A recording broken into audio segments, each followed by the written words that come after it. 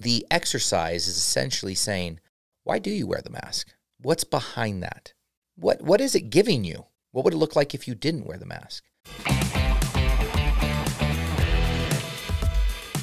Will you explain the concept of masks to me, and maybe even the exercise that we've gone through with masks? And then I want to talk about a new mask that I have realized that I've been wearing. Totally. Shout out to my friend Joe Spearden. Joe's introduced me to this concept, and I loved it. So this concept of masks is essentially, right, we all wear masks. So a mask is something that I would define as a personality trait, a character that we become in a certain situation because, fill in the blank. Ultimately, it's usually protecting us from something. It's usually because of an expectation we have around someone.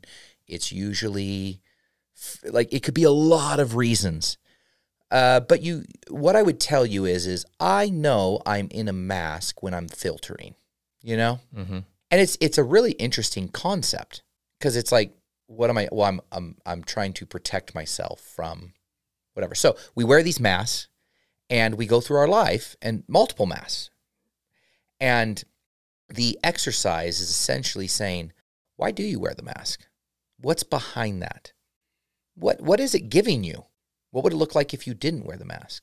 You know, this is an exercise we do at the Evolution Project. Right. Check out the shirt. Check out the shirt. Thank you. And what we're trying to do is we're trying to show people that the armor, the mask that you've been wearing has served a purpose at this point in your life. But ultimately, we want to create a safe enough environment where they can take off the mask, take off the armor, take off the heavy load, and just try that on for a minute and see what their life would be like on the other side if they went back into their life and they didn't have to do that anymore. Yeah, and what are some of the masks that you maybe wear yourself or have worn, or that you observe men when they go through this exercise describe the mask that they might be wearing?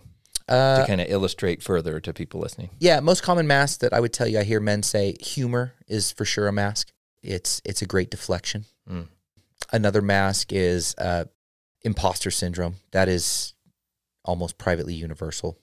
And the imposter syndrome is if people knew who I really was, then they wouldn't like me.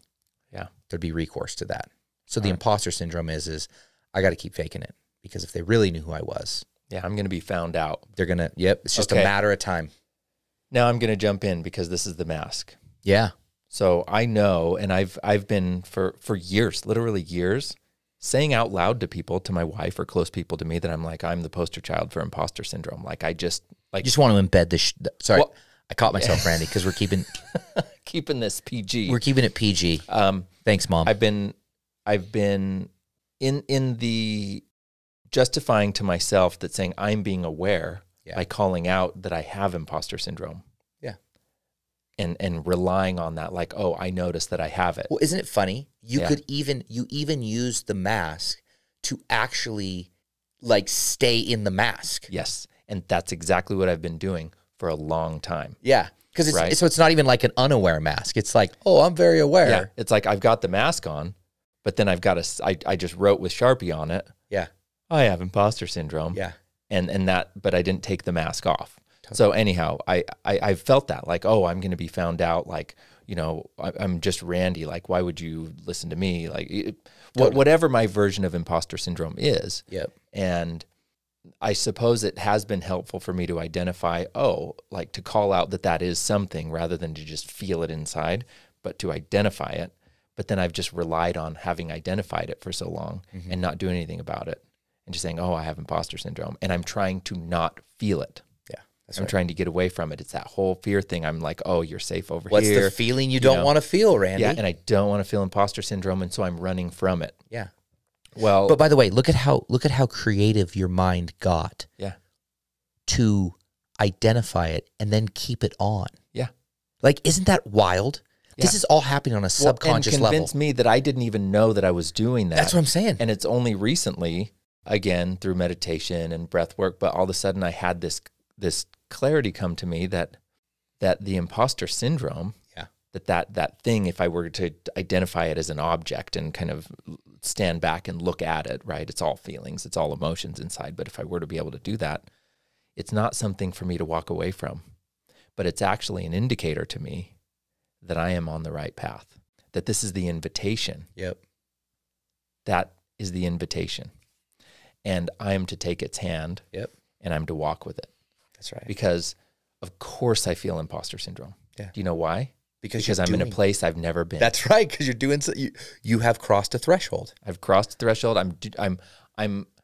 It's the evidence that I'm trying to become something better than I once was. Well, and the fastest way to crack it is like go public, like walk into those scary parts and start to go public.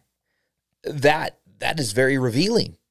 Like everybody knows you have a podcast now, Randy. Not only that, you have a great podcast. And I'm not just saying that, like you've done a great job.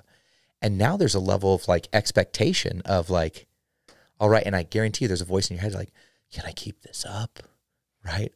You know, like, like this is the voices, like, untethered soul, right? It's the, what does he call it? The roommate. Mm-hmm. And this is part of the human experience, Randy. What if the roommate was your higher self actually leading the conversation to like the next, right? This is that concept of past, present, future. We are always onto ourselves. I so believe that. And I just believe that the highest level that someone's going to take action is when they know it. So it's like you're talking about this. My imposter syndrome led me to, I'm right on the right path. And I got to keep going forward.